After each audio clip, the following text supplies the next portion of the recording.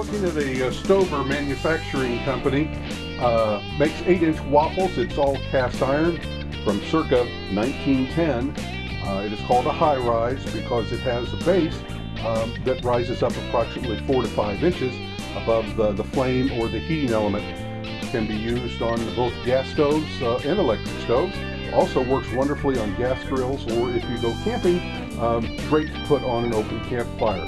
I'm going to say this is circa 1910, give or take 5 years either direction, and it's in wonderful condition. So many times I will pick these up and they will be completely rusted out, just filled with all kinds of gunk, in which I soak them for multiple weeks in solutions of white vinegar, diluted white vinegar, and we'll also use rust remover on them and then season them up. This one I have not touched. This is exactly how I bought it.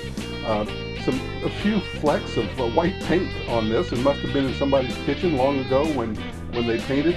I think that adds to the ambience. It makes an 8-inch waffle, and it's exceptionally clean, wooden handles, and let me show you how it works. The waffle iron actually will lift out of the base unit. The base unit is hollow and sits on top of the stove or the campfire or the grill. The two waffle irons are in excellent shape. Not a bit of rust on them at all.